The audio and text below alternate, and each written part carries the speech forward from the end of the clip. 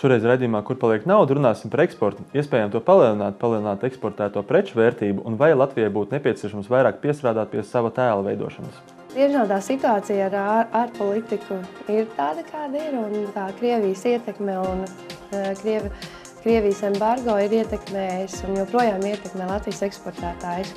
Un to mēs jūtam un arī šajā gadā. Ja jūs gribat savai ģimenei nodrošināt labu, jaunajam cilvēkam labu nākotni, tad sakiet viņiem, lai viņi mācās kādu no skandināvu valodām. Jo, ja viņi zinās zviedru vai dāņu vai norvēģu valodu, tad viņi būs nodrošināti Latvijā, jo skandināvu valodas ir ļoti pieprasītas šobrīd.